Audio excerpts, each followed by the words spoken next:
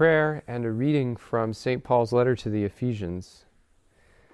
In the name of the Father, and of the Son, and of the Holy Spirit. Amen.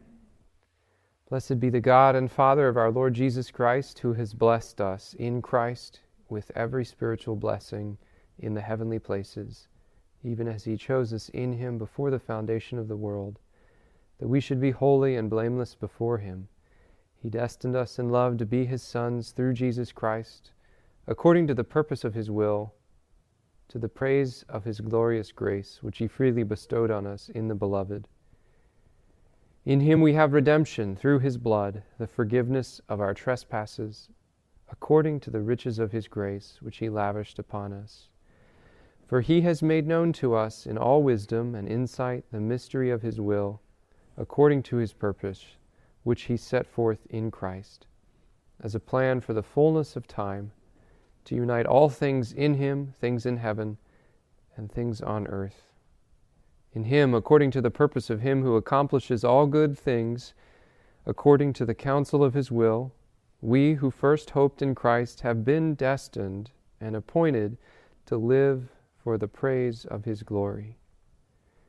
Almighty God, as we come before you this evening, fill our minds with your truth and our hearts with your love. Help us to know you. Help us to love you.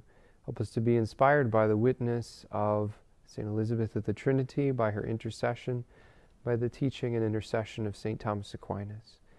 We ask all this in the words your Son has taught us. Our Father, who art in heaven, hallowed be thy name. Thy kingdom come, thy will be done, on earth as it is in heaven. Give us this day our daily bread, and forgive us our trespasses, as we forgive those who trespass against us. And lead us not into temptation, but deliver us from evil. Amen. In the name of the Father, and of the Son, and the Holy Spirit. Amen. Saint Elizabeth of the Trinity, pray for us. Very good. Well, thanks for coming out tonight. Happy to share with you one of my favorite topics, really talking about the indwelling of the Holy Trinity. I think, unfortunately, there's a temptation for us as Catholics. When we hear the word Trinity, we suddenly feel like we're walking on eggshells, you know. I don't want to say anything wrong. I don't want to think too hard. It's going to end up either with me confused or saying something heretical. Unfortunately, I think that's the way that we feel sometimes when talking about the doctrine of the Trinity. But in fact, as we know deep down, and I think as St. Elizabeth of the Trinity gives us a particular witness, there's no greater source of truth and goodness that we can come to than the Blessed Trinity. There's no greater fruit for contemplation than that which is to be found in contemplating God himself, in his inner life. I like to present not only on St. Elizabeth of the Trinity, but on the teaching of St. Thomas Aquinas, because I think they inform one another, and frankly, I think that St. Elizabeth is a tremendous help in applying the doctrine of divine indwelling in our lives, and making it real for us, of making it a kind of spiritual practice of ours, a kind of spirituality that we can have, to be always, in some way or another, directed back to the truth that God dwells within us by his grace. And so I'll go ahead and put some concepts on the board that are familiar to us, but maybe you've never quite seen them all in one place. And I'm running a certain risk tonight of trying to put them all in one place. I'm at the danger of saying too much. I'm going to try to show you how everything is connected. So, we've probably heard the expression children of God, that we are children, if I can spell, children of God. I know you've also heard the expression of faith, hope, and charity. In fact, we were just learning about in our CIA. That's what I just erased on the board. Faith, hope, and charity, the theological virtues. And I'm sure you've also heard of grace, God's grace, especially sanctifying grace. Usually what we mean of when we're talking about being in a state of grace. And I'm sure that you've also heard, at least in the scriptures, that we are temples of God. Or at least you've heard temples of the Holy Spirit. Temples of God, temples the Holy Spirit. And the last concept I want to put on the board is that we are made partakers in the divine nature, so that we have participation. I'm just going to put the word participation up. In the divine nature. Okay. I think that if you cultivate you might say, awareness of the presence of God in us, all of these things come together. And we see them really as different sides of the same coin, different facets of the same diamond. So I want to kind of connect all of these ideas to the indwelling of the Trinity.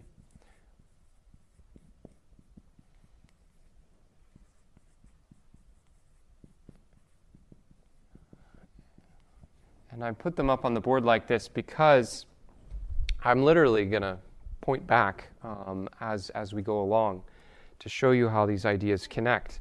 For me, part of the reason I'm passionate about sharing this topic, why it's one of my favorites, is because this is a kind of vision that only really clicked for me, not even in seminary, but after seminary, and really beginning to preach and seeing this theme return again and again, and having to reflect, having to go back even to some of my first courses at Dominican House, to the course on the Trinity, to the book we read in that class, to seeing how all of these ideas are connected, and they're never far away from us when we pick up the scriptures.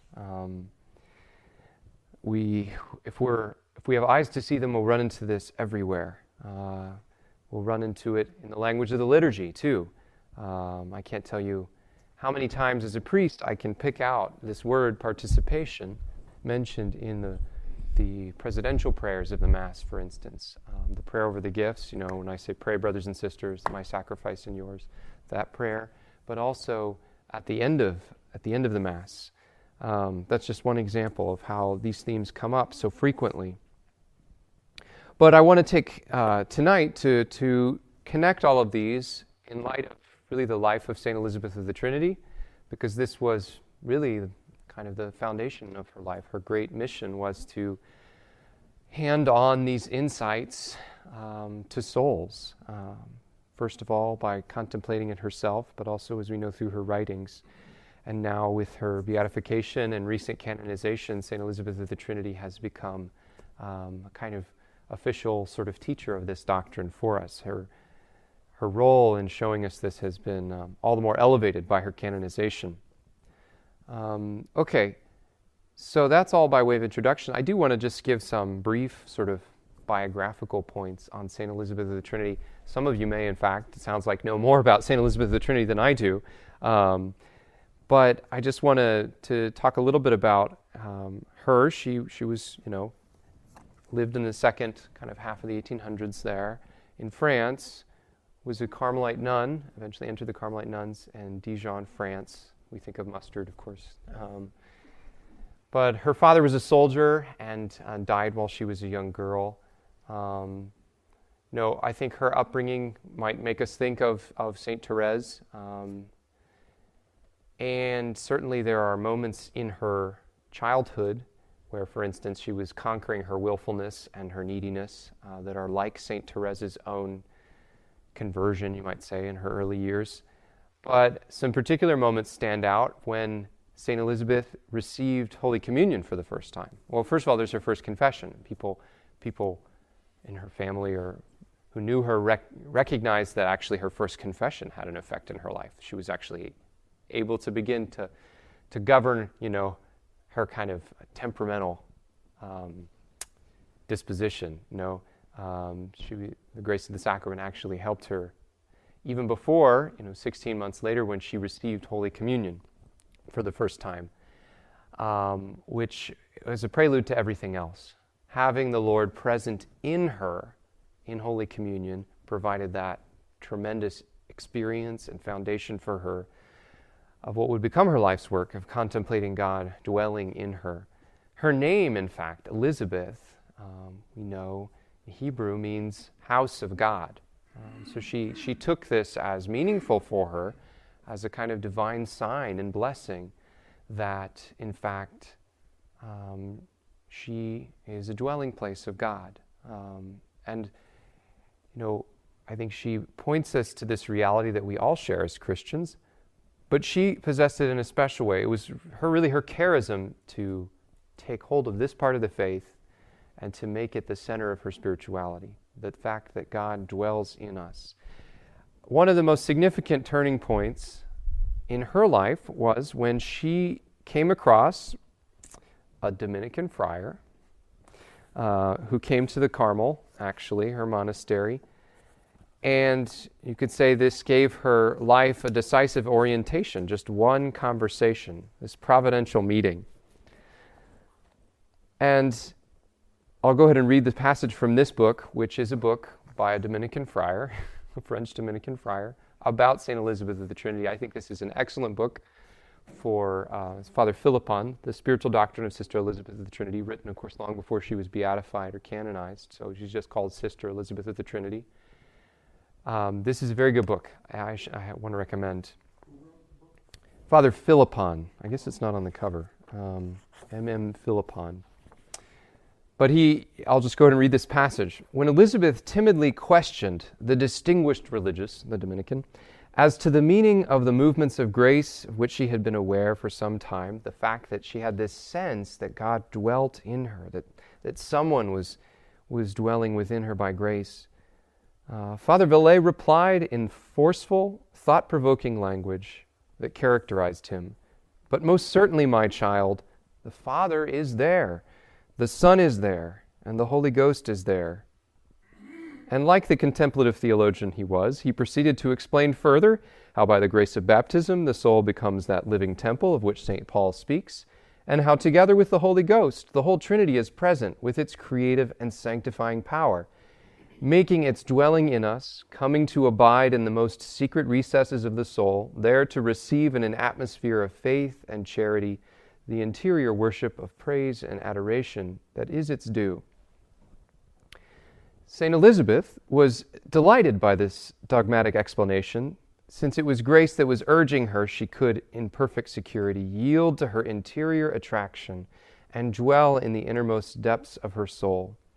During this interview, she was overcome by an irresistible movement of recollection. The priest went on talking, but he soon saw that Elizabeth Catez was no longer listening. Quote, "I was longing for him to be silent," quote, she later said to the prioress. So maybe you can relate to this same experience of hearing Dominicans talking, saying, that's great, and it would be great if he was also silent now, so I could think about it. I thought that you might be able to relate to that, especially as St. Patrick's parishioners. So, of course, it's worth having full disclosure. Carmelite spirituality really is the best spirituality when explained by Dominican friars. I didn't come up with that line. It's a Dominican you would know, whose name you would know. I'm sure a lot of Dominicans agree with that principle, actually.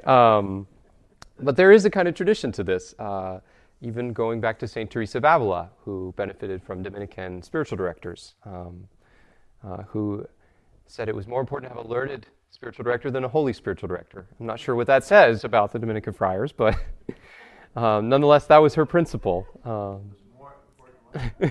To have a learned spiritual director than a holy one. So that's an interesting principle to run with. So there's a tradition that St. Elizabeth is a part of between the Carmelites and the Dominicans. So I offer that by way of introduction, just to know that St. Elizabeth made this the kind of centerpiece of her spiritual life, and I think she's a good guide for how we can take what, at first blush, might appear to be a very heady theological doctrine, as this Dominican kind of launched right into. And you might have heard me in saying those, in reading that passage, skipping the stones of the things I've already written on the board. St. Elizabeth shows us that we can take hold and contemplate this great truth of our faith. And I think, especially being familiar with her prayer, her very long prayer to the Trinity, is a good way to apply this doctrine in our spiritual lives. It's a good way to become more and more aware of God's presence in us. St. Faustina has the Divine Mercy Chaplet. St. Elizabeth of the Trinity has this prayer. Okay, so I do now want to sort of launch into the Thomistic doctrine here, a Thomistic explanation of the indwelling of the Trinity. We need to begin really with talking about grace, right? A word you're familiar with, having heard in the church here, having heard in talks here. Grace. We give that catechism definition of grace so often. What is grace? Well, to share in God's life. It's a participation in God's life. Unfortunately, I think we stop there. If we were curious children, the follow-up question will be, and what exactly is God's life? What is God's life? We should be able to answer that more, right? In other words, what does Jesus reveal to us of the inner life of God? The inner life of God. Well, that God is Father, Son, and Holy Spirit. The Father is there, the Son is there, the Holy Spirit is there. All God, all eternal, all a communion of love from the beginning, from eternity, in fact. So when we have God's grace, when we have His sanctifying grace in particular, we have God's life, even His Trinitarian life, to some extent, to a profound extent. We participate. That word participate is one I'm very passionate about. The way to understand participation from, Plato all the way through, from the philosophers all the way through the theologians up to now, the way to understand participation is just that to participate in something is to have a share in what something else has the fullness of.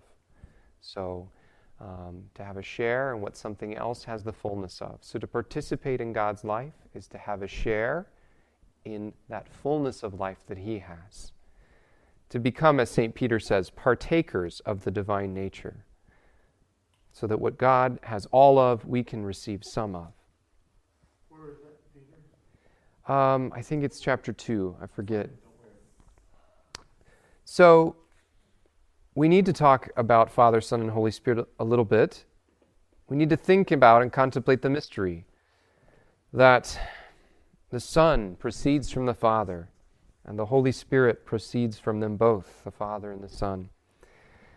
And thinking about this mystery, thinking about it, here is light beyond light, always knowing and loving, being known and being loved. We have the eternal processions of the Trinity. And here's where I'm going to draw, again, something I'm always drawing for the RCIA class, that the best way to conceive of the processions of the Trinity are like this.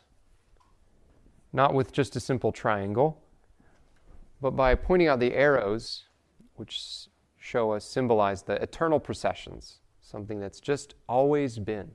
That is the most fundamental hinges of reality, that the Son always proceeds from the Father, and that the Holy Spirit always proceeds from the Father and the Son as a perfectly united principle. They breathe forth the Holy Spirit, the mutual bond of their love.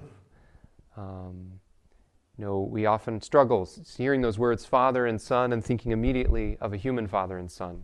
And people, will say, well, you're not actually saying that they're like persons, right? Or, that this is a Father and the Son. And that's where we have to stop ourselves and saying, no. We're the image. This is the reality, the highest reality. This is where all fatherhood in heaven and on earth comes down from. This is where all sonship in heaven and on earth comes down from. This is where all personhood is rooted in the divine persons themselves, distinct from themselves, subsisting relations, if we want to start using some good language, St. Thomas would be proud of us, subsisting relations, so that among the persons of the Trinity, because of these processions, there is also relationality. I don't want to go any deeper than that at the moment, but it's just important for us to know that who God is really is the basis for what he does, right? And when we see him doing things, when we see him at work in our salvation, when we see him at work in creation, I'll have to hold questions till the end just so I can get through it. When we see God at work, he's also constantly revealing something of who he is, in a way he can't help but do so. So, really everything in our spiritual life comes back. It's wild. It sounds like I'm exaggerating. Everything in our spiritual life comes back to this, to the Son proceeding from the Father, to the Holy Spirit proceeding from the Father and the Son, right? Okay. They're the reasons God does anything, and the reasons he acts the way he does outside of himself. Creation itself is rooted in this eternal communion of love. And even, in a way, our own human nature, right? Anyone, regardless of whether they've heard anything or believed anything about God, has a mind and a heart. Any human being has a mind and a heart. So that within any human being, here we are. This is how I represent human nature in RCIA. We are the classic stick figure. But if we were to be able to do a close-up, a spiritual close-up, and see what's inside of that human being, there would be similarly a movement of knowing and of loving, right? This twofold interior movement. We can know things in a way that animals can't. We can know abstract things and concepts. And we can love and desire in a way that animals can't, We don't just desire that our appetites be satisfied. We can desire, fundamentally, most importantly, God himself. So there's that basic natural image of God in us. And what we're going to talk about, what all of these words are, is pointing out how the life of God itself is shared with us, how the life of the Son comes into us, how the life of the Holy Spirit comes into us, how by their presence the Father is also present. Okay. So think of how in creation God has been made, or in salvation God has been made known to us. Even think about it from God's perspective for a moment, right? Here you're an eternal being and you have to speak to creatures that are ticking clocks, that have to hear language expressed over the course of at least a few seconds, to be able to hear, to listen, to remember. So how does the eternal Word of God speak to us? Well, that's just it. God speaks to us through his eternal Word made flesh. The story I like to tell is of a friend of mine who was teaching Bible school, and they asked the kids, why is Jesus called the Word? Why is Jesus called the Word? And one kid blurts out, because he's all that God wants to say to us, which is like absolutely true, just perfect. In fact, that kid was quoting John on the cross, little did he know, to go back to the Carmelites. In that one single eternal word, Christ himself, God has spoken all that he wants to say to us, and in a way, all that he has to say to us, all that he can say to us. So the one who is always the Father's Son from eternity became the Son of Mary in time, as we know, as we pray, as we live in the mystery of the Incarnation. So God shows us, comes to save us, but also shows us something of what he has always been. He's always the Son. He's always been the Son. But by becoming the Son of Mary, he shows us something about who he is in himself. He shows us something about the Father, too. And in showing us, also initiates grafting us into that same reality. Doesn't just, when God shows, He's saving. When He's saving, He's also showing, demonstrating. Okay, how do we learn about the Holy Spirit? Well, the Spirit actually is mentioned a lot in the Old Testament, so we have some little foreshadowings. But also, we know that Jesus Himself prophesied the sending of the Holy Spirit. I mean, He promised the sending of the Holy Spirit. And that came in the most glorious moment on Pentecost with the descent of the tongues of fire. But also there's other, you might say, places that we can visibly see the Holy Spirit at work. We, of course, know at the baptism, the dove that descends upon the action happening, or the cloud at the transfiguration, or one I think that might surprise you the most, the very breath of the Lord Jesus Himself, when at the resurrection, after the resurrection, He appears to the apostles and really institutes confession. What does it say? But He breathes on them.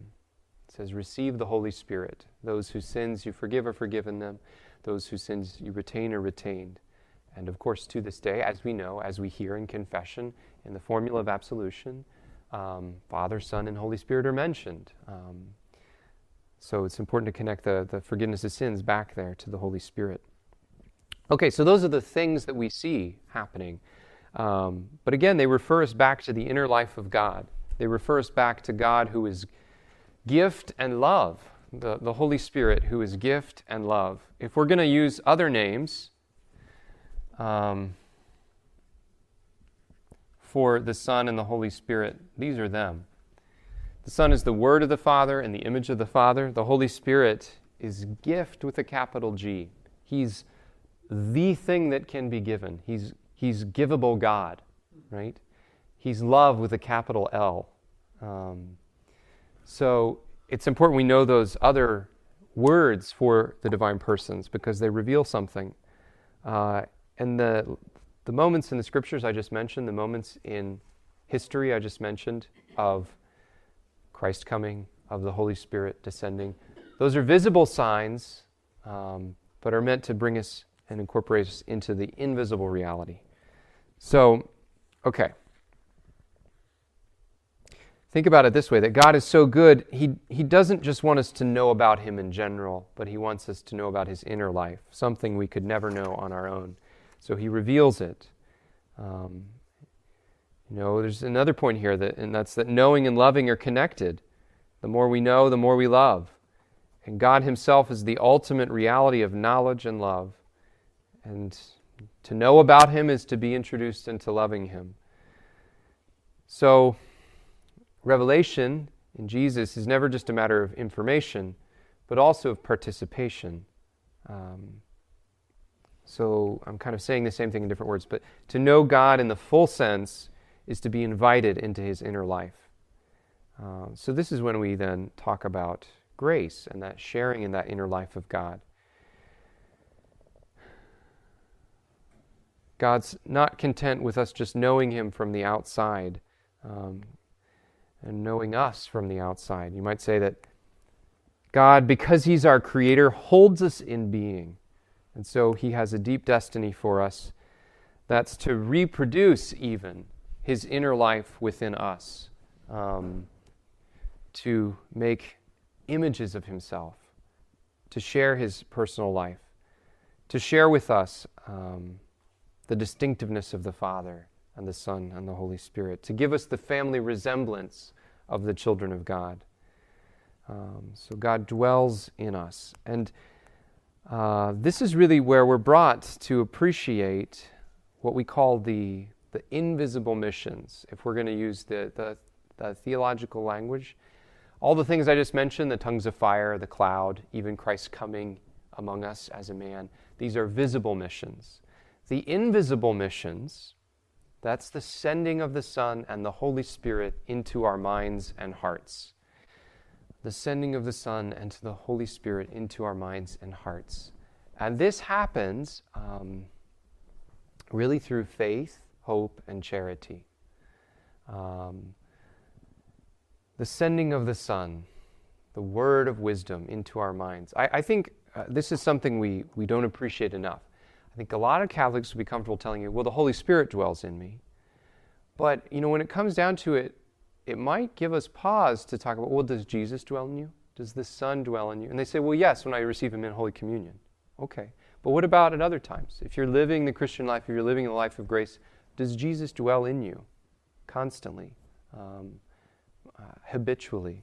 And the answer is yes. And it's especially we see in our ability to know, our minds, our intellects, that God can take up residence, that God the Son, the Word, the thing that's spoken by the Father, all that he has to say, that can take up residence in our minds. It does. This is what it means for the Lord to sanctify us. So we have faith. You might say, okay, this has been a pagan stick figure so far. But we're going to baptize him. That's the grace of baptism. I'll draw a little shell here. We just baptized him. What's the difference? Well, the Son takes up residence in his mind as the word of wisdom, as he comes to believe in God and make acts of faith, to have faith as a stable habit. And then, how does the Holy Spirit come to dwell? He comes to dwell. The Holy Spirit comes to dwell. I'm kind of free-flowing on these images, so I come up with the best images live, I guess, I think. So, the Spirit of love is in us, especially through charity. This I've drawn is our will. I know that's very confusing, but just think of it this way. Our hearts, our will, our capacity to choose, that faculty, that power that we have is elevated by God's grace, by the presence of the Holy Spirit, by receiving charity, God's love, the very love with which God loves in eternity, in himself. By receiving charity, we're given that ability in our wills to love God above all things, and our neighbor as ourself, our neighbor really as God loves them. We're raised up, we're divinized through this. Now, we can't forget about hope, too. Hope is a little bit more hidden, but it's also something in our wills. I'll tell you a story of a young woman I met last year at Yale, and I mentioned Yale just so you know that Yale students can be puzzled by a theological puzzle like this. Yale undergrad could be. And she said, well, how do I know when I'm loving God? Because he's God and I should love him, and I'm loving God just because he makes me happy and I want to be happy with him in heaven. And little does she know, that's a very clear articulation of charity and hope. Loving God because he's God. Charity. Loving God above all things because he's God. Loving God because we want to be happy with him in heaven. That's hope. It's not selfish to love God because he's good for us. It's not selfish to want to be happy with God in heaven. In fact, it's not something we can even do on our own. So if we're really doing it, it's a sign God is at work in us. You might say, well, everyone wants to go to heaven, Father. No one wants to go to hell. It's like, okay, but to actually desire heaven for what it is, that takes grace. Now, we receive grace. We know we receive grace through the sacraments. So God has already kind of like come up with the solutions to the problems and is working them in our lives. The purpose of talks like these is really to lead us to appreciate what God is doing. To appreciate what God is doing and to invite him to do it more. Invite him into our lives, dwelling more deeply within us. Okay. There's a temptation, I think, to think of these great and wonderful things as metaphor or just kind of poetry, as exaggeration. And I have to tell you, until I had a full theological, I won't even say course, I have to say, it was the whole of my STB, MDiv, then doing some philosophy, and then preaching for a few years, that this all clicked. To be able to appreciate this, to begin to appreciate this. So, I say that not just to tell you how much education Dominicans get, but to say that this is something that we see and we're familiar with, and we're swimming in these words very often, especially in the liturgy and the scriptures. But to see how it's all connected, it takes a while for us to see that this is real And this isn't exaggeration. This isn't poetry. Here's sort of what I mean. And I have a handout for you, which also includes St. Elizabeth's prayer. So you have that to take home. And then, could you pass these out, actually? Thanks. Actually, I need one. I always give my hands out. All right. So the quote I have for you, it's dangerous to put a Summa quote, just straight, no ice there. But I've underlined the important part. Here's how we might object, When you say, well, Father, okay, it's not that surprising that God's in us because God's everywhere. So, of course, he's in us, too. Well, yes, God's everywhere. He's all present by, we call it essence, presence, and power. God, all things are laid bare to him. He holds all things in being. And he's innermost in all things. St. Thomas says it belongs to God not only to be in things, but to be in them innermostly. So I like that line. God is innermost in all things. It seems like exaggeration when St. Augustine says he's closer to us than we are to ourselves. That seems like we're exaggerating. But actually, it's just flat out true at the deepest philosophical level, the deepest theological level. God's present to us. God is closer to us than we are to ourselves because he holds us in being. Okay, yes, God's present. But here's how it's different when he dwells in us by grace. So God is in all things by essence, presence, and power. I have this quote here.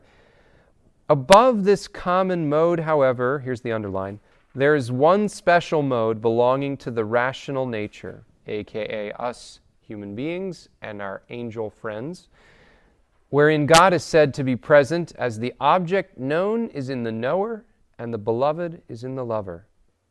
The known is in the knower and the beloved is in the lover. Think about that back up here in the graph, in the chart here.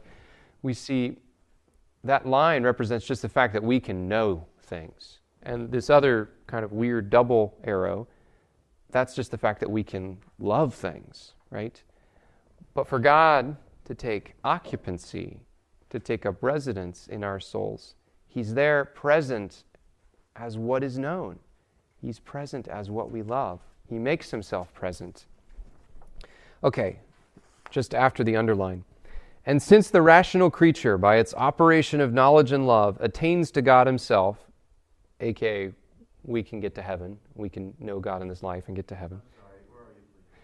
So in that big quote that's underlined, and then just after the underlined part, and since the rational nature, by its operation of knowledge and love, attains to God himself. This doesn't have to make sense, so don't worry. According to this special mode, God is said not only to exist in the rational creature, but also to dwell therein as in his own temple. So God's not just present. He doesn't just exist in us. He dwells in us. And he dwells in us according to his own proper way of life and being. He dwells in us as the Son, as the Word. He dwells in us as the Holy Spirit, as love, as gift. And this is powerful, right? And this is all it took for St. Elizabeth. In fact, she would have glossed over long ago, right? She did with Father Vallet. It's enough. She knew it intuitively by grace. She knew this by a special prompting of the Holy Spirit. It became clear to her, uncontroversial for her.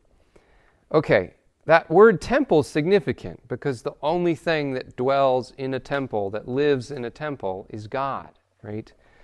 And we know that God uses that language. Think of how much, not only just the centrality of the temple for Israel, but how the word temple is used throughout. And throughout the scriptures. Think of Revelation, God dwelling with men. So we need to, the scriptures give us not only that transcendent, beautiful image of a temple. Think of like a Gothic cathedral, with the Blessed Sacrament present in it. That's God dwelling in the best kind of temple we could make for him. I'm a big fan of the Gothic, just saying. But also there's a more cozy image given to us.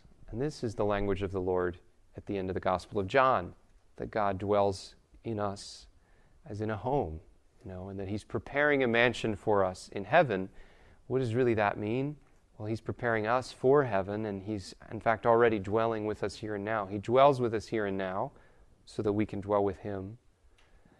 That's where you might ask, okay, but wait, is God dwelling in me, or am I dwelling in God? And the answer is yes. Like when they asked Father Hesburgh of Notre Dame whether the alma mater of the school, Notre Dame Our Mother, was about the Blessed Virgin Mary or about the school. And he said, yes. So here we have the answer. Yes, God dwells in us and we dwell in God. And this is really the way he effects it in us, brings it about in us. And here's where I want to tie it back to what you already know. This is really, the same reality as what we talk about in being in the state of grace. We often use that phrase, the state of grace. And you might ask someone, well, what's it? What is it? What is the state of grace? And they might say, well, it's when you're not in the state of mortal sin. It's like, okay, true, but it's a whole lot better than just not being in sin, and not being in the state of sin. It's having the presence of God within us through all of these gifts. It's being a temple of God, having the temple dwell, having the Lord dwell within us as in a temple. And it's really this reality of faith, hope, and charity that we live. That's why those come up so often. One of the oldest passages in the New Testament, St. Paul's letters to the Thessalonians, the very first lines, is Paul giving thanks for the faith, hope, and charity present in that church there. So here we have it from the very beginning. Faith, hope, and charity mentioned as a group, as a set. What are faith, hope, and charity? Well, they're God making us like himself. They're God directing us to himself.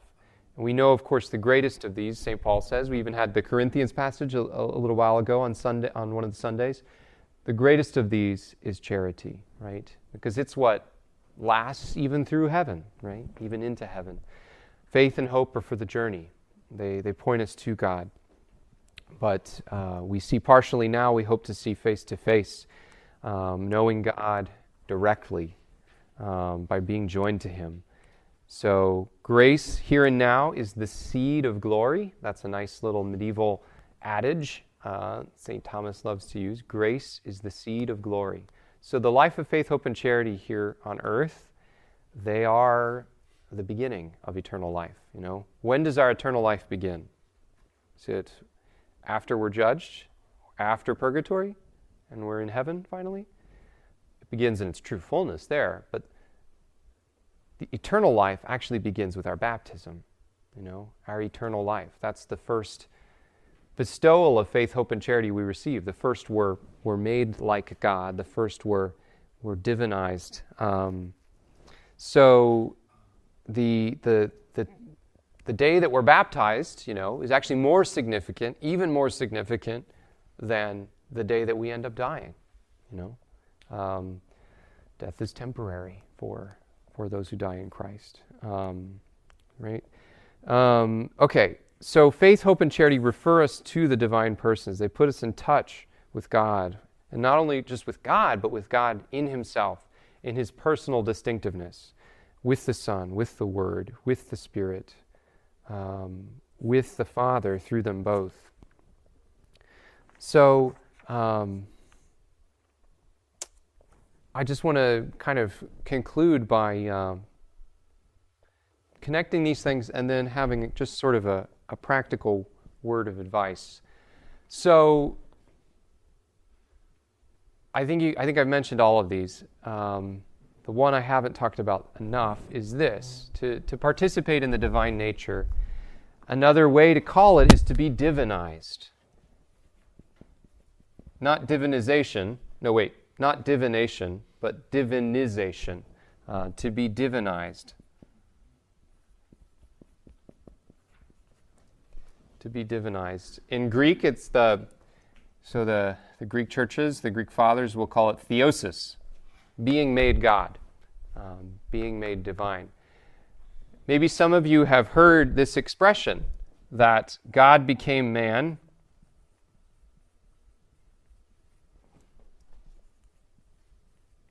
that men might become gods.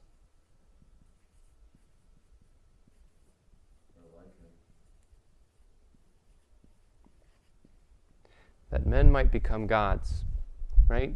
And we see that and we're like, okay, that's just a church father exaggerating again, you know? St. Gregory of Nazianzus is especially attributed to this. This is attributed to him.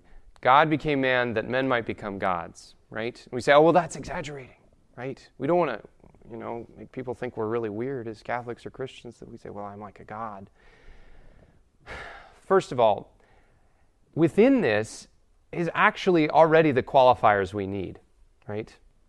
God, who's always been God, who simply is God, became man, so at a particular point in time, the incarnation occurred. God took on our human nature.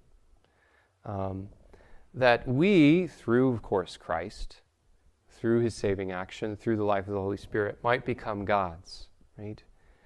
Become gods. So there's a difference St. Augustine makes between being begotten as God. You know, when we say that the Son is begotten of the Father. There's a difference between being begotten God and being made God. Being made God is already something lesser, right? We're not gods just by our nature of itself, you know. We have a faint image. Remember, just the lines on their own is that faint image of God. But receiving the life of faith, hope, and charity and coming to dwell with God in heaven, in the fullness of that, the fullness of dwelling, we are made gods, you know. That already is kind of qualified, right?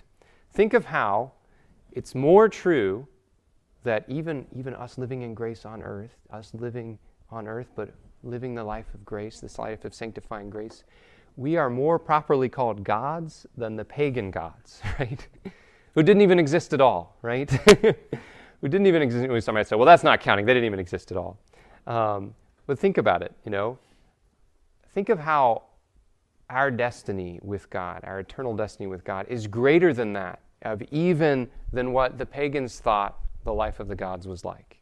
Because largely their vision of the gods was, the gods were just like people on soap operas, kind of aristocrats that got into trouble, you know. That was the pagan vision of the gods.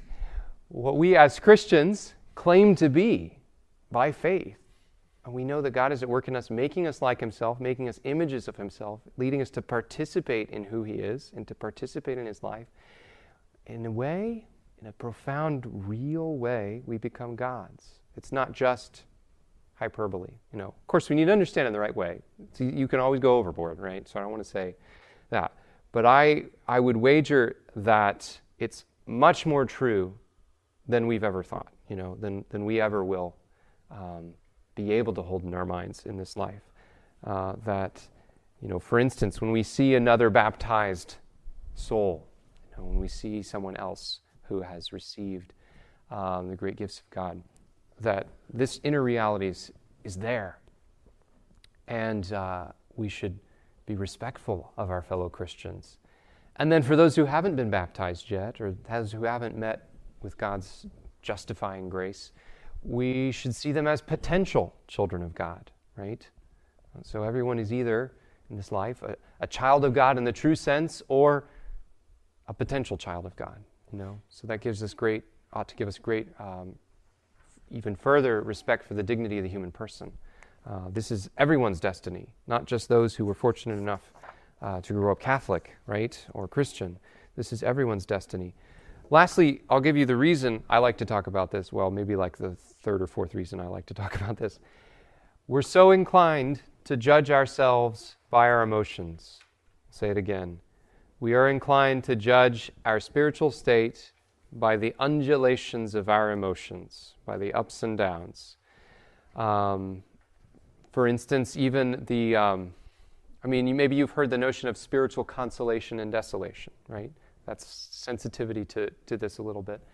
But It's important to know all of this about the life of grace because it shows us that God is at work in a level, God is at work in us at a level far deeper than our emotions, right? If I had another instant, I would draw you another picture of the human person and say, well, anyway, maybe you'll provoke me. Someone asked me about that in the Q&A, and then I'll do that. God is at work in us at a level deeper than our emotions. Think of our souls as a kind of underground cathedral, you know. We're inclined to just take account of what's on the surface, you know, or maybe what's just below the soil, just below the grass, our kind of inner psychology. Oh, I'm not feeling like I'm really holy right now. I'm not feeling great. I'm not doing, you know, or I prayed and nothing happened, so maybe I didn't do it right, you know. Rather than judging all of that on the surface, we should have confidence in what God does in us through the sacraments. Are we baptized? Okay. Yes. If the answer is yes, great. Proceed. Are we in the state of serious sin? Something we can't look in the mirror and see. It's something we know indirectly by knowing our own history. Okay. Have I gone to confession for those serious sins? No. Have I made a good confession since committing those sins? Okay. If I have, and of course with a worthy confession, you know that you're forgiven of all your sins, not just those you happen to remember that day, but all, given that you unburdened your conscience altogether, you've truly been forgiven of all your sins. Okay, that means that you can rely on this, that you are in the state of sanctifying grace, right? And that God is at work in you. And that the only way to decrease in this life is to lose it through serious sin. This is a very consoling thing, that the life of grace in us, though our emotions go up and down like the stock market, sanctifying grace is not really on the same wavelength, right? It's much deeper. It's much more significant. St. Thomas says that the life of grace, the life of sanctifying grace, only increases in us. The only way it can decrease is by being completely lost through serious sin. One image I like to use that comes from Charles Journet in his little book on grace, which is excellent, called The Meaning of Grace. He says that venial sin, you know, if we're images of God, we're like a mirror, right? Which God sees his reflection, let's say. Well, venial sin doesn't break the mirror. It covers it over like dust, right? So it becomes a little obscured. But it doesn't harm that fundamental image in terms of breaking it. Mortal sin does break that image that can, you know, only be restored by God's grace. As hard as it is to fix a mirror, think of how much harder it is to convert, to be moved. Well, that's something only God can do. Only God can fix our souls, and he's given us a special way, and particularly through confession, to fix our souls when we've lost grace through serious sin. So this is, I also mentioned slightly as a kind of, antidote, not antidote, that makes it sound like it's a bad thing. There are different spiritual traditions talking about different spiritual stages. One obvious one, St. Teresa of Avila, has the interior castle with the inner mansions, and they're concentric mansions that you kind of penetrate deeper and deeper, and she has her own measures for whether you're at certain level, like if you're still in stage 2 or 3, there's occasionally lizards, and that means like distractions in prayer or something like that. I'm not exactly, it's been a while since I've read the interior castle. I'm not making fun of St. Teresa of Avila. That's important, and it certainly gives us a great indicator of spiritual progress, like that can be very helpful. But we shouldn't forget that most fundamentally there are 2 states, There's the state of mortal sin, and there is the state of grace. And that state of grace has no upper limit to it, Only heaven. Heaven's the limit. The sky's the limit.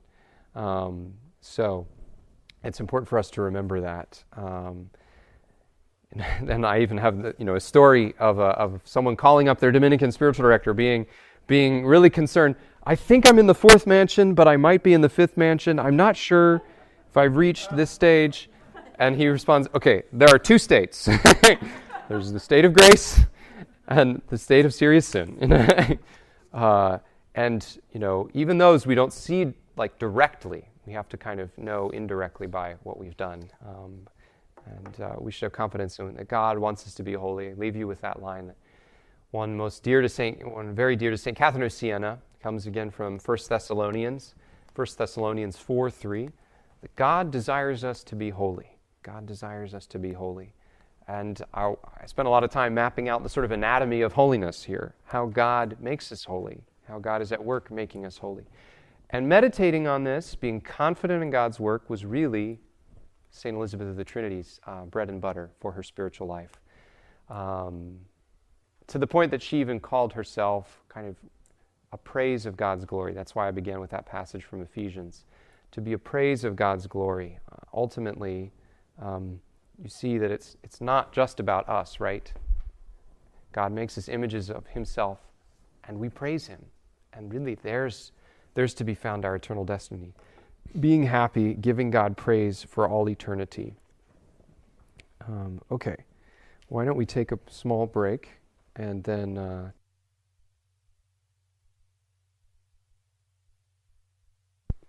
by reading and praying together the first paragraph of St. Elizabeth of the Trinity's prayer. In the name of the Father, and to the Son, and to the Holy Spirit. Amen.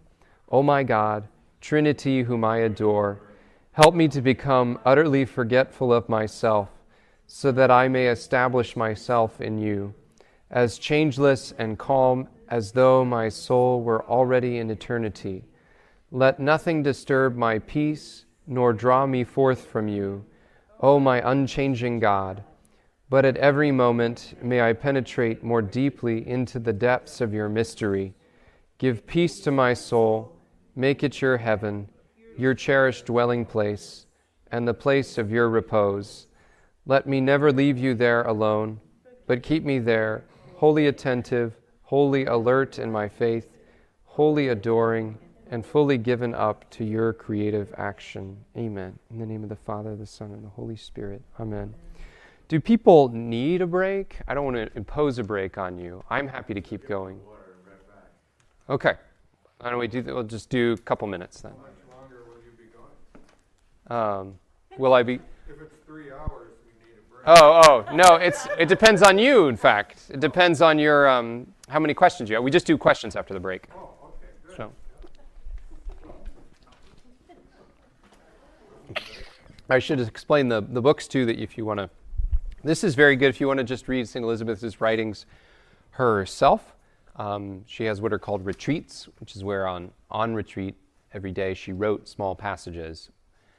And she's really just connecting a lot of things for you and reflecting on them. So it's an easy spiritual reading, very good spiritual reading. There's also a little bit of biography in that edition.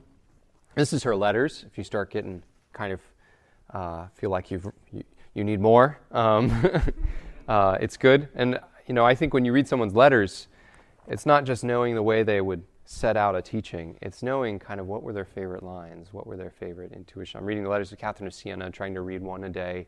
She has a lot, so it's going to be a while.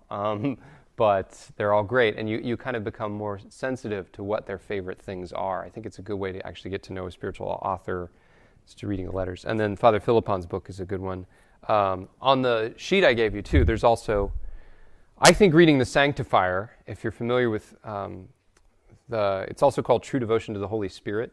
That's also a very good place to start. It's a lot of the same things. That's by Archbishop Luis Martinez. If you want to actually study Trinitarian doctrine with Thomas Aquinas, that last book would be good. Father Gilles Emery is kind of like the world expert on Aquinas on the Trinity right now. So, questions?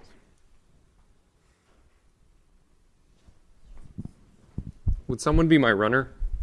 Bryce, do you want to be? Just my microphone person. I will be prompt so that others have a chance to talk. Sure. I thought it was refreshing to hear about Elizabeth of the Trinity in contrast to so often Therese and Avila. Is that what's her name? Teresa of Avila or Therese of Lisieux? All those are generally well known and promoted. So thank you for reflections on the Trinity. Comment I was going to make, or maybe ask what you think of it.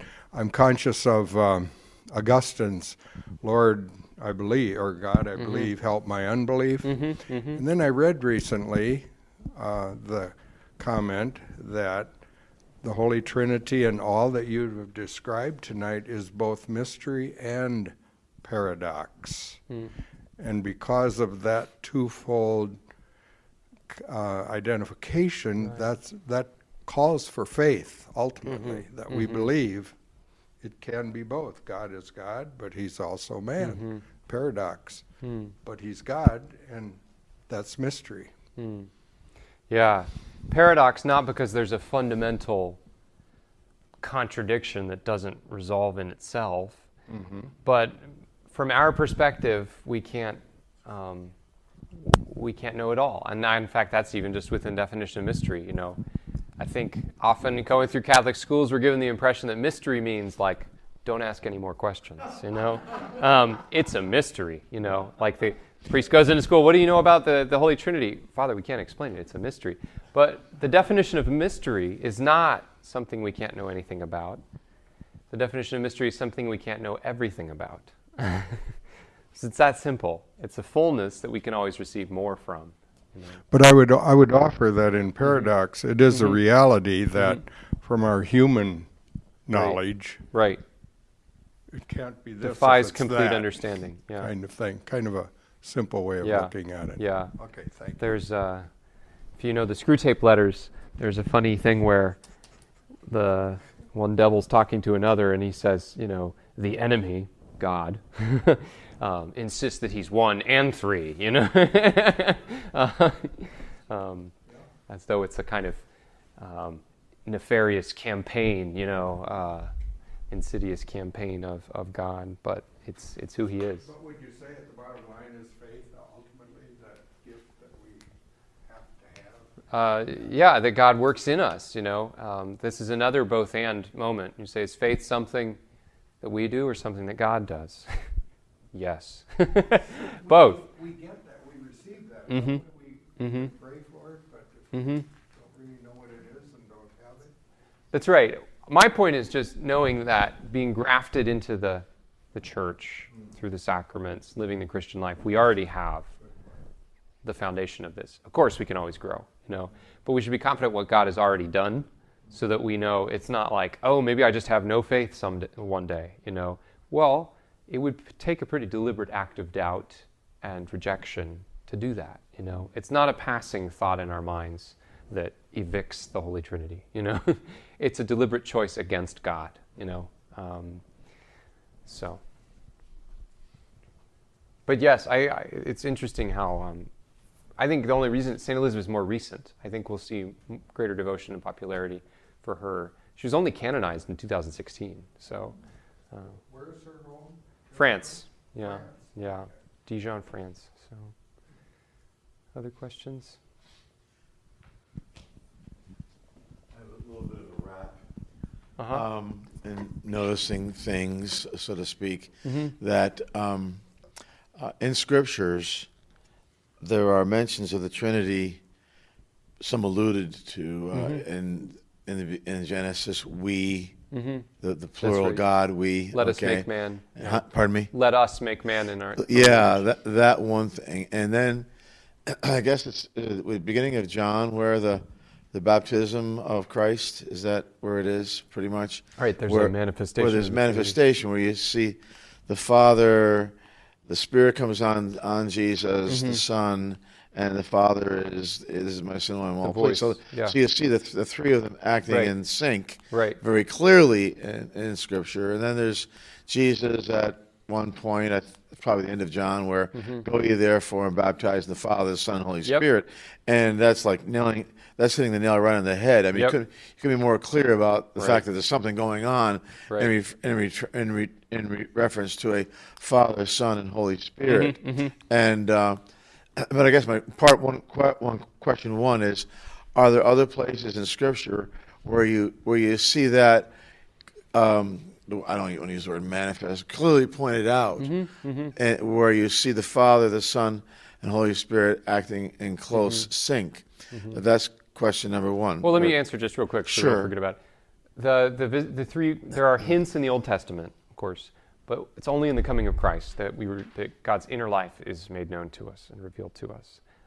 The Son has to come before we can learn about how the Father and the Son stand in relation to one another and about the Holy Spirit. But you see hints, even the three visitors to Abraham. Sometimes you see that icon of the three visitors to Abraham as a hint, exactly, as a gesture towards foreshadowing of the Holy Trinity. But the passages I mentioned are really where you see those are the four. You have Christ, who is the visible mission of the Son, and the four missions of the Holy Spirit: the tongues of fire at Pentecost, the breath of the Lord, the cloud, and the dove. Those are the four that were given. And so it is kind of limited to those are like the chief ones. Now we could talk about hints and foreshadowings in other places, but those would be the chief ones to stay with. Second point might be when John Paul II, St.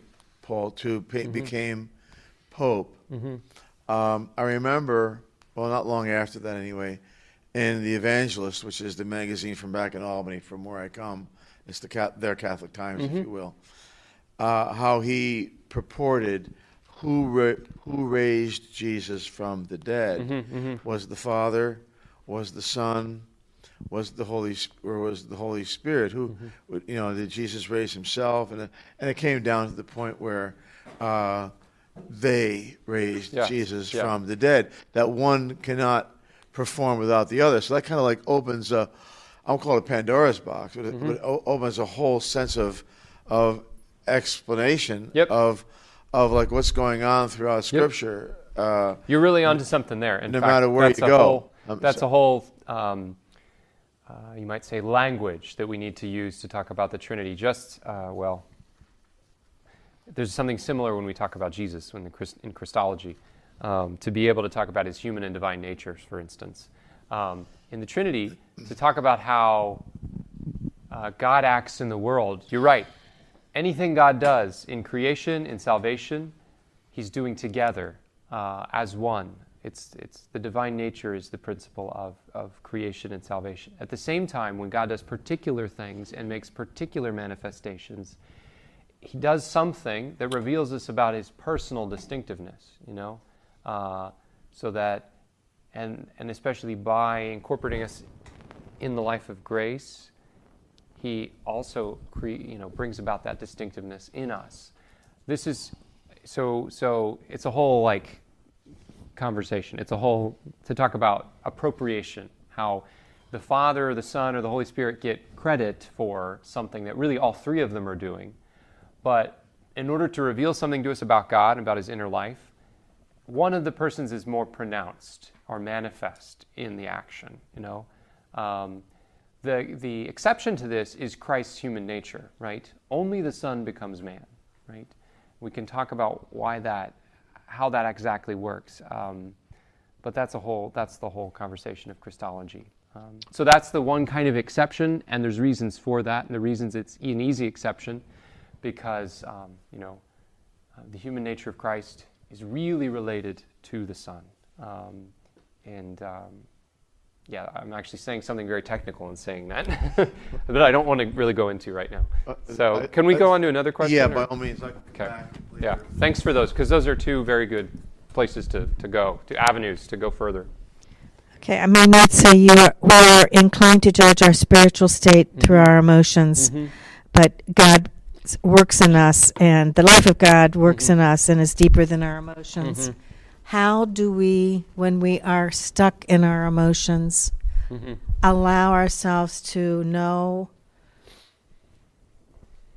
that God is working in us? Because we tend to forget. Do you have any kind of any answers? For me, it has to be surrender. I have to just surrender those feelings and not become caught up in them. Which is easier said than done. That's a great insight. I think something about, certainly the liturgy, we see something objective, We know we've gone to Mass and worship God when we've done that, We can cling to that, But I think also the life of devotions and other prayers, sometimes think of how calming it actually is, for instance, to pray the rosary, And someone, from the outside might say, oh, you pray the rosary because it brings you peace. Like, I do my mindfulness exercises, That's the same thing, It's like, well, I don't pray the rosary merely to bring me peace. I pray the rosary to be in touch with Christ through the aid of Mary's contemplation. That's why I pray the Rosary, so that God can act in me, so that I can be in touch with the graces the Savior won for me at moments in his life, certain moments in his life. And saying a repetitious prayer helps to soothe me into that disposition. But it's not just about being soothed. I mean, there are a lot of very secular people against religion who say, oh, it's just all about emotional satisfaction. And there are a lot of religious people who are like, yeah, I'm happy with my emotional satisfaction I get in religion. And here we are as Catholics saying, nope, there's something deeper. You've got to go deeper.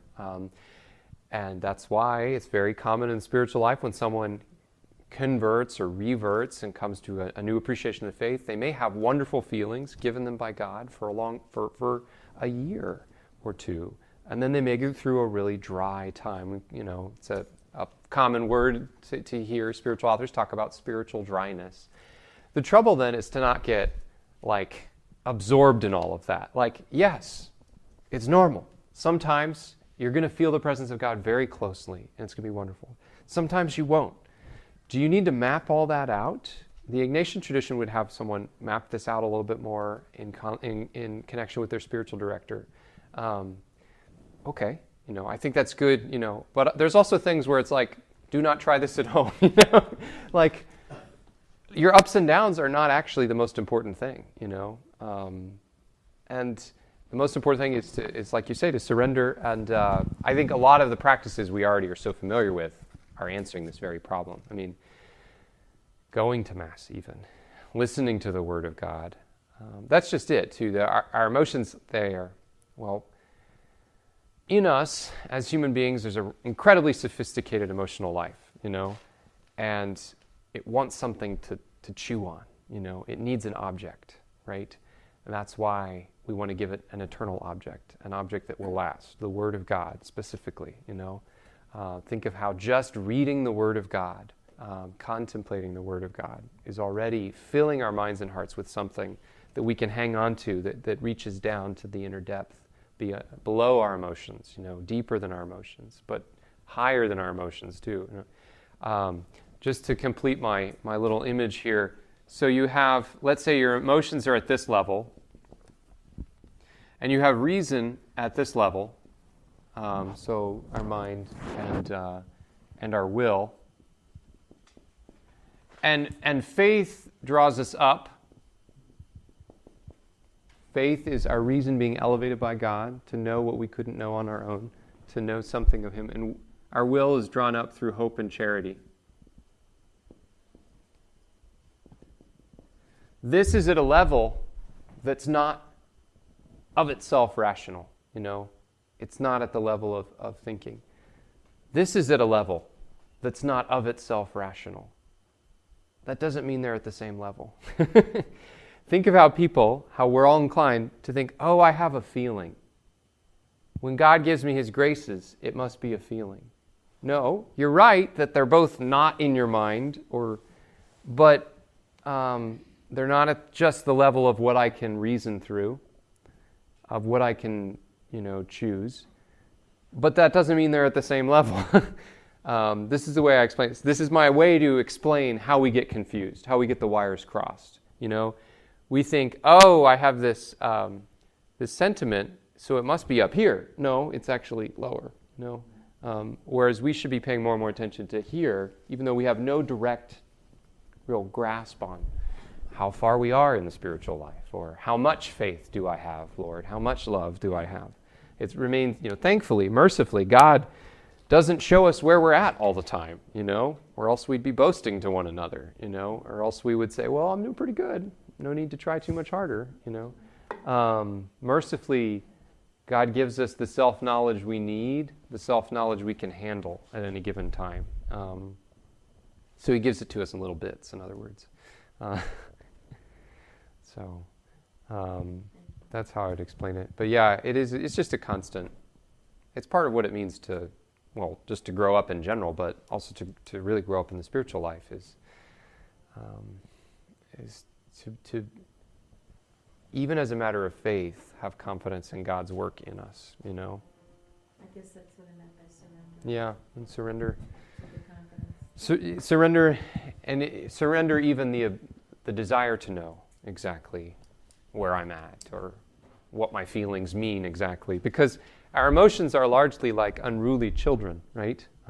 That come and go, that seem to have no... If you've seen Incredibles, the little baby who has all the superpowers has the most superpowers, but he's also just completely uncontrollable. And he just does his superpowers all the time. He turns into a raging fireball when he doesn't get his ice cream and all of these things. That's kind of like our emotions. And we just sort of learn to manage them, right?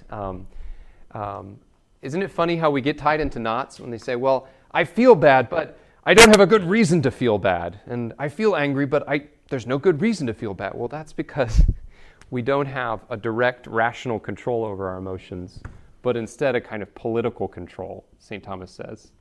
It's like we're negotiating, you know. Sometimes you just need to eat the ice cream bar. Like, okay, you know, if you gave it up for Lent, don't eat it. But like, if it's the choice between eating the ice cream bar or telling the rest of the world that you hate them, just eat the ice cream bar, you know? Like, there's a hierarchy here, you know?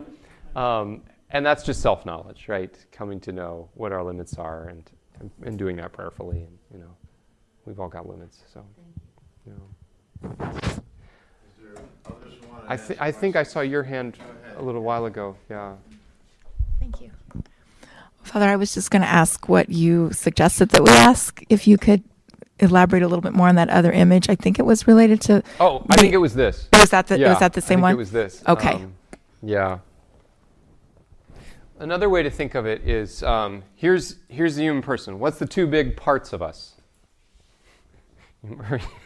You might think like, I don't know, my head and my torso? You know, no, body and soul, right? Mm-hmm. So... body and soul. What was that? No. So what are our two faculties? Our two spiritual faculties are our intellect and our will, right? We're the only creature with this kind of thing, right? We're the only creature that God has made that belongs to both the visible and the invisible realms in the same creature, right? God has summarized creation. And so St. Thomas calls this a kind of horizon of creation, right? That heaven and earth meet in us. And so because we're embodied creatures, we also have an emotional life with feelings. We also have, you know, some very basic things. We share things in common with plants. We grow, we eat, we reproduce. That's like part of what it means to be an embodied creature. Things we share, just like life and growth.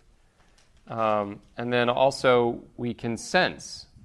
We have our five senses. Our emotional life is also a lot having to do with our internal senses. And I want to point out two that are especially important in the spiritual life, and that's our imagination and our memory. Okay, our imagination and our memory. Think of how these are at play in our spiritual lives. You know, how do I know if I've forgiven someone? You know, this comes up a lot, right? I still have a sore memory about what they did to me. When I think about it, I start to get angry. Have I truly forgiven them? Well, in fact, you probably have. I mean, if you've decided to forgive them, forgiveness is at the level of a choice. You're surrendering. You're saying, I forgive this person. God help me to. But there may still be wounds in your memory that kind of occasionally creep up into your imagination. You start replaying the tape, you know. You try to put that to peace, you know, to surrender. It's not a good exercise, right? To just simply replay over and over again the things that people have done to us that we didn't like. What's important is to renew, when that comes to mind, to renew our choice to forgive someone, you know. And to be confident in God's work in us, you know. So that's just helpful to parse. And so just so you know, this is like different, it's kind of the same thing, but faith is here and hope and charity would be here as the perfections brought to those. Yeah, so that's what, and I think since we're getting towards the end, I'm happy to answer your question afterwards, but if there's no other person with a question, we can pray a prayer. I don't want to cut you off if you have a question. Great. Okay, let's say the very last stanza of that Elizabeth of the Trinity prayer. In the name of the Father, and of the Son, and of the Holy Spirit. Amen.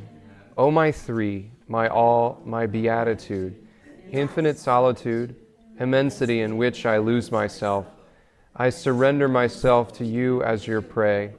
Immerse yourself in me, so that I may be immersed in you, until I go to contemplate in your light the abyss of your splendor. May the peace and blessing of Almighty God, through the intercession of St. Thomas and St. Elizabeth, descend upon you, he who is Father, Son, and Holy Spirit. Amen.